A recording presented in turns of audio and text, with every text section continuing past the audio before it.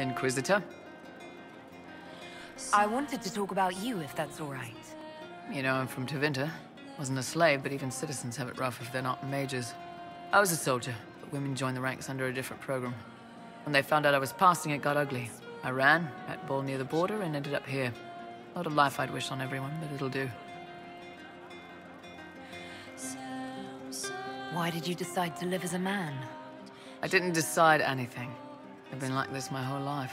My parents wanted me to marry up. They tried to find me a nice merchant's son. Every day, put on a dress, look into my father's shaving mirror, and just hate myself. How did your family react when you started? My mother wanted to throw me out. She said if I didn't marry well, I was dooming the family to slavery. She was happy to take the money I set as a soldier, though. Not that it mattered in the end. My father. When I was little, he'd angle his mirror down so I could pretend to shave, just like him.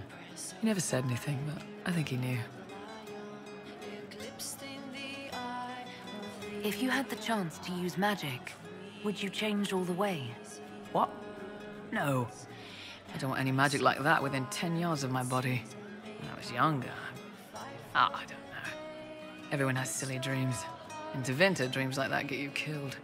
Bull helped me make a good life. Nice armor and a well-placed sock, and I'm happy.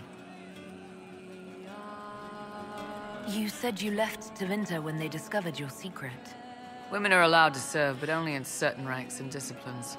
I was up for promotion, but the healer I'd bribed to sign off on my physical had to tend to a sick magister. When the replacement healer saw what was or wasn't in my paths, he made threats. It was slavery or death, so I knocked him out and ran. I'm surprised you escaped from the Tevinter Imperium so easily. It's not like I lived in Minrathas. I was in Trevis, not far from the Navaran border. It helped that I was being chased as a deserter, not a runaway slave. Slave hunters only get paid for what they catch. They're efficient bastards. It's against the law to pass as a man. It's a crime to lie on an Imperial application for service.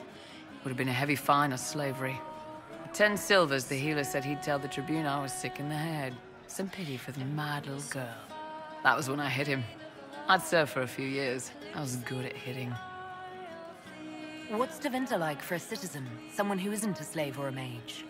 I'm of the Separati. Citizens who aren't mages. Mages are in charge and everyone knows it. But a wealthy merchant can have an easy life. At the low end, people just try to stay out of slavery. My father was a tailor. I joined the army after the Imperial slaves drove him under. How did slaves drive your family out of business?